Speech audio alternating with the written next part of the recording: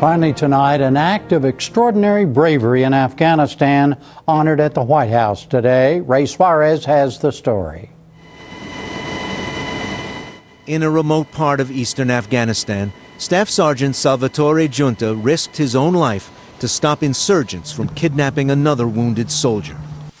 A citation was read aloud describing Giunta's gallantry in action. Specialist Giunta's unwavering courage, selflessness, and decisive leadership while under extreme enemy fire were integral to his platoon's ability to defeat an enemy ambush and recover a fellow American soldier from the enemy. Afghanistan's Korangal Valley became known to Americans as the Valley of Death, a place that saw some of the toughest fighting of the Afghan war. Was there anywhere in the Korangal Valley that you could have felt safe? Maybe in your dreams. For Staff Sergeant Sal Giunta and his fellow soldiers in the 173rd Airborne Brigade, it was hell on earth. But the worst night of all was October 25th, 2007. Everything all of a sudden happened. Tracers, bullets, RPGs, explosions, wings, zings, dings, snaps, pops, cracks. About a dozen Taliban fighters ambushed the Americans as they were heading back to base, firing at them from two sides simultaneously. Sergeant Giunta's squad leader, Sergeant Eric Gallardo, was among the first to be hit. I fell. While falling is when I got shot in the helmet. I remember thinking, did I just get shot in the helmet? Did that just happen? So you had to get him out of that spot. I was just going to grab him and just pull him back. Before I know it, Giunta is coming into the open, and he's pulling me out of the open. While saving his squad leader, Giunta was shot in his body armor. With no regard for his own life, he then charged once again into the Taliban guns to rescue another American soldier. Sergeant Joshua Brennan had been gravely wounded and was being carried away by Taliban fighters. Joshua Brennan died later that night in surgery, but Sal Giunta's actions had saved him from dying in enemy hands, defeated the enemy ambush, and deprived the Taliban of a significant propaganda victory. What kind of soldier are you? I'm average. I'm mediocre. You're mediocre? Yeah. This is only one moment. I mean, I don't think that I did anything that anyone else that I was with wouldn't have done. This is the single greatest honor that the military can bestow on its own. And it comes right from the President of the United States himself. That's pretty good for a mediocre soldier. Think how good the great soldiers are. Tomorrow at the White House, this mediocre soldier will take his place among the nation's greatest military heroes. Today, President Obama awarded Giunta the Medal of Honor, the nation's highest military award for bravery beyond the call of duty. Giunta is only the fourth recipient from the war in Afghanistan and the first living recipient of the medal from the current wars in Iraq and Afghanistan.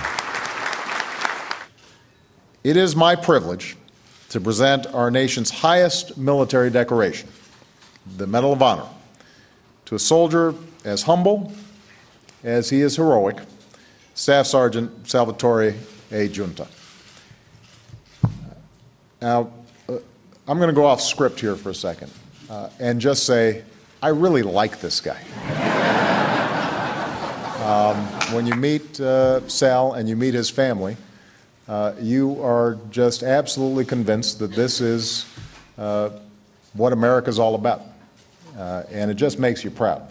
Yeah, the Medal of Honor reflects the gratitude of an entire nation. In October 2007, Giunta, an Iowa native, was stationed in the Korangal Valley, among the most dangerous places in Afghanistan for American troops. ABC News was with the army in Korangal during the fighting, but didn't capture Giunta in action. Giunta's unit was trapped by Taliban fighters in a maneuver called an L-shaped ambush. He pulled injured soldiers to safety. Then Giunta moved to aid his badly wounded friend, Sergeant Joshua Brennan. Giunta saw two insurgents dragging Brennan away.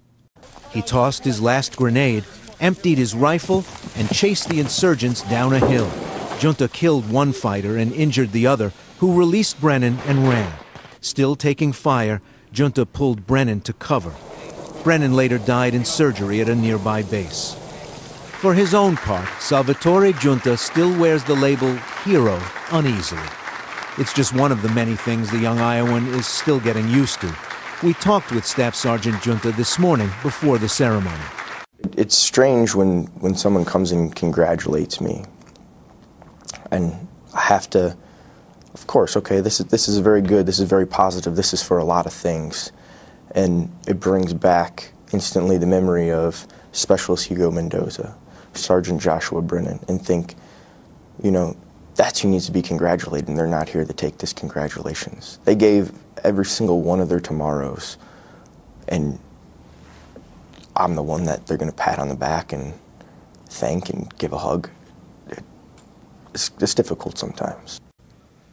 So this recognition gives you an opportunity to talk about Brennan and Mendoza. It does.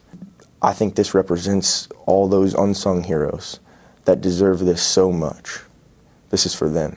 I can't wear this for myself.